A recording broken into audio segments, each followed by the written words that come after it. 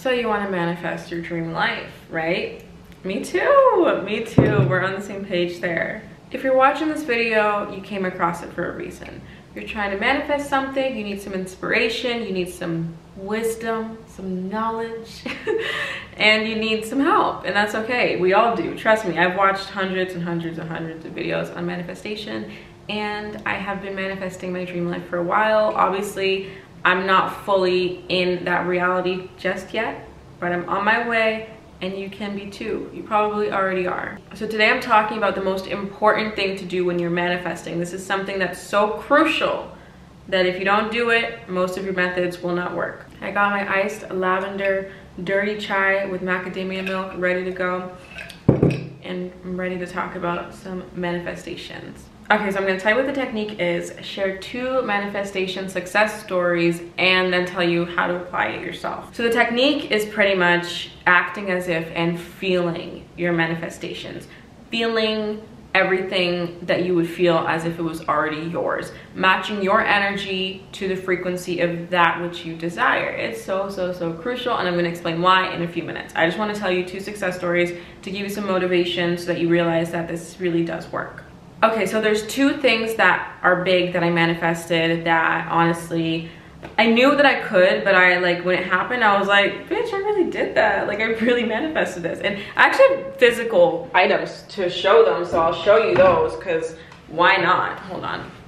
So I manifested writing my first book, as well as getting it in major retailers such as Target, nationwide, Walmart, Barnes & Nobles, Indigo, Amazon, everything you could possibly think of. Then I also manifested my 100,000 subscribers on my other channel, which is something that I worked towards for years and made it all happen in like a year. So I'm gonna explain these to you right now. So I'm gonna talk about the book real quick. So writing a book is something that I always wanted. I always loved to write, and I had a passion for it. I made a million blogs online. I have like a bunch of short stories in my basement. I had a Wattpad account. I just always wanted to write a book. As I grew up and evolved and grew into my spiritual journey, I had this like urge to write a spiritual self-help book, but just never really knew how to do it. So I educated myself on certain things so I could learn more for this book that I hadn't really thought I was gonna write. So I just kind of always said, I just want to write a book one day. I really want to write a book one day. Like, I just acted as if one day I'll write a book. I just don't know when, don't know how, but it's going to happen. And one day I just get an email from a publishing agency saying that like they want to talk to me about writing a book. And like, long story short, a bunch of contracts were drawn up, bunch of Zoom meetings were done, bunch of phone calls were done, and I was offered a book deal. I got the book deal, and then my next step was manifesting getting it in major retailers, because most people write a book and it never sees the light of day. They just promote it on their Instagram, they sell it on like their own personal website and call it a day. Me, I wanted this shit worldwide. I wanted it everywhere, and it happened. Like, a dream of mine is on my vision board from last year. I can show you a little clip of it right here. That's the Indigo logo. Indigo is the Canadian version of Barnes & Nobles. It's the exact same thing, just with a Canadian name. I wanted it in Indigo. That was my dream. I wanted it in Target, and it's there. If you go to the store, you will see my book, which is crazy. And I always said, like, this is gonna happen. I just know it. I feel it. I used to take my phone, because it had a picture of the book cover on it way before the book was even like written, and I would pretty much just hold my phone up in the spirituality section of Barnes & Nobles and look at it in this section and be like, wow, my book's gonna look so good there. I can't wait to see my book like sitting next to all these astrology books. And I'm like, damn, my name's gonna be right there. That's crazy. And I would always walk into the bookstore and just imagine that my book was there and get so excited and happy, and like imagine myself going to the cashier and being like, that's my book, like I wrote this book. And I was so excited to do that. Like, I just knew it was gonna happen. I literally acted as if it was already in action, and it wasn't. It was not in action at all. They hadn't even negotiated my book to retailers yet. It wasn't even written yet, but I still did that, and lo and behold, it happened. So that is acting as if, and it really worked because it happened. Go to Target, go buy my book. It's called Mindfulness Through the Stars. So the other manifestation is my YouTube plaque. Not so much the plaque, but the 100,000 subscribers. Like, I had a YouTube channel, I had 10 YouTube channels up until the year 2016. I started a million, and I never really cared about it. I just thought YouTube was so fun. and I just had fun. Like I never was trying to grow. I never did anything to grow it. I didn't use tags. I didn't make thumbnails. Like I literally did the bare minimum and just uploaded and moved on with my life. Like that's it. No banner, no name, no nothing. It was just fun for me, right? One day I wake up and I'm like, I want to start a real YouTube channel, and I want this to be the one that actually like takes off and becomes my job. And I was like, okay, and I made my YouTube banner. I made an intro, I made thumbnails, I made a name, I made an Instagram, I made everything. And I was like, this is gonna be my job. Like this is gonna be the channel that actually works, like the one that I actually care about. This is it. Like I can't wait until I'm making money off this. Like I'm so excited. And I like put my everything into YouTube.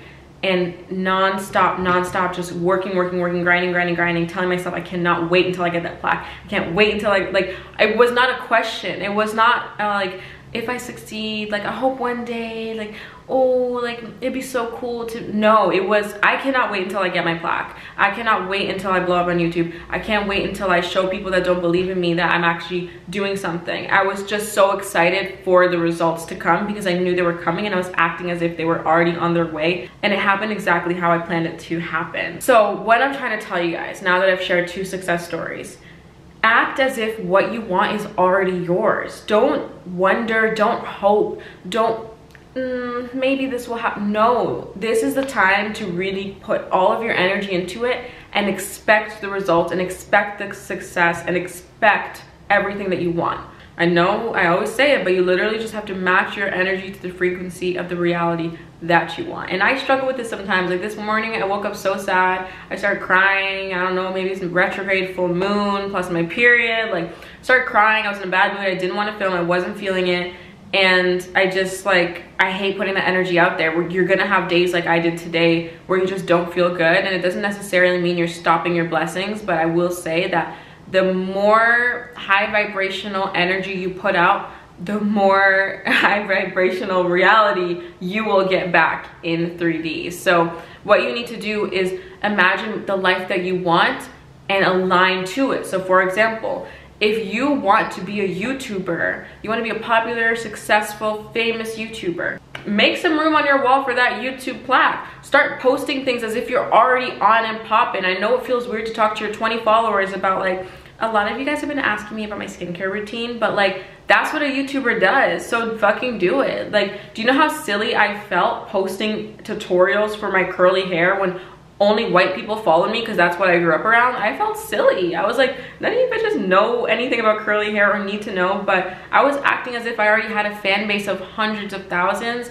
and that's what happened for me. I literally have that come back to me in the 3D reality. So it might feel silly, it might feel like pretending, and that's okay. You are acting as if, and that's all that matters. Trust your journey. Don't worry about what other people think about you, because you know where you want to end up, and you need to start acting like you're already there. If you want a book, if you want to write a book and publish a book, maybe reach out to a graphic designer and get them to design the cover for you, so that you have something tangible to imagine when you think about that book that's going to be in stores that you're going to write. If you want to manifest that dream job, start waking up at the time you would wake up to go to work. If you know that job starts at 10, wake up at 8 o'clock in the morning, get ready, blah, blah, blah, blah. Think about what you would do before work and just be ready. Get your body ready to start waking up for that job, because you know that you're going to get it.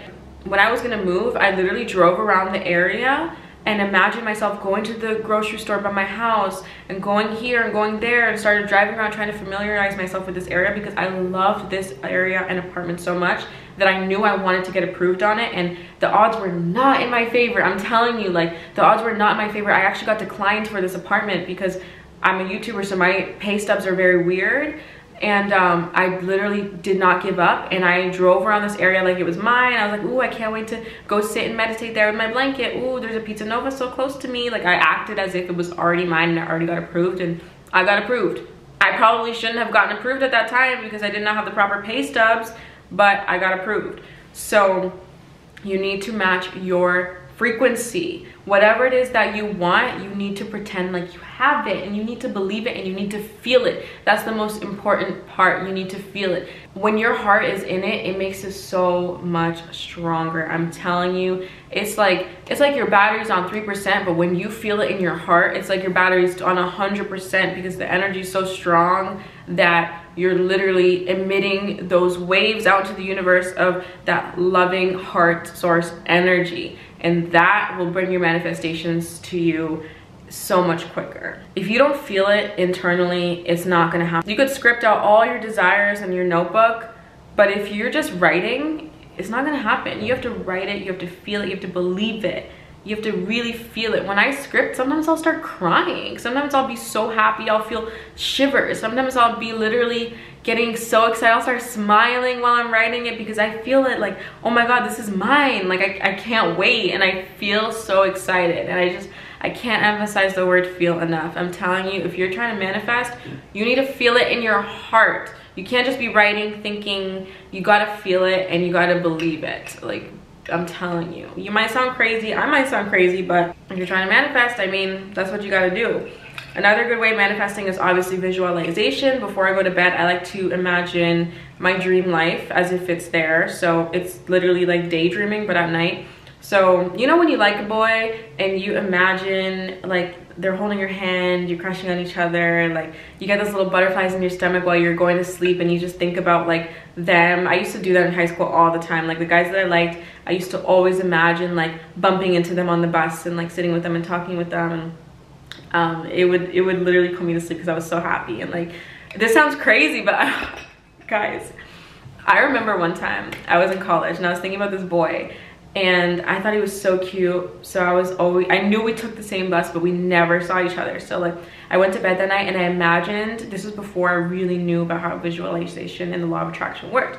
Before I went to bed, I imagined that I got on the bus first and I sat in a specific seat. And the reason why I imagined the seat is because it's not awkward. I get to face the front and he sits across from me, and we can like see each other without having to make direct eye contact, but we're also not next to each other, so we still get to make a little bit of eye contact. I was so specific about, I want to sit here. Like, I wasn't even trying to manifest. I was just imagining it because I was like, this is the perfect situation. Like, I would love for this to happen. And I imagined that we got on the bus, I got on first, and then he saw me, and he like caught me off guard, and like I was like, because I have social anxiety, so like if I saw him before he saw me, like I'd be like, look down, you know? So I was like, I want to make sure I don't see him first. Like, I was just imagining. And the next day it happened.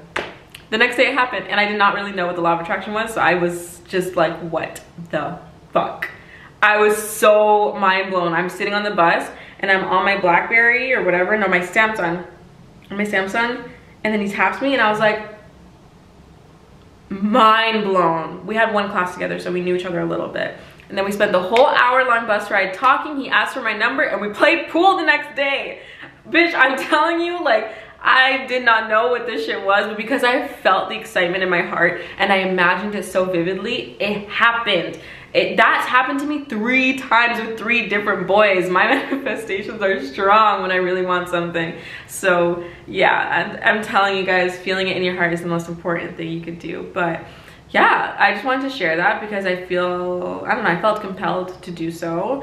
But please share your manifestation stories in the comments down below. Tell me the most insane manifestation that you brought into your life. Like, tell me the one that made you go like, holy shit, like, am I a magician? Like, I want to know your manifestation story so that we can all inspire each other and just, I don't know, it feels good when you read other people's stories. So yeah, I hope you enjoyed this video. If you did, don't forget to give it a thumbs up. I never say that. Follow me on Instagram. I'm more active now. Ash Flores TV on Instagram. And I guess that's it. I will see you in the next video. Bye guys.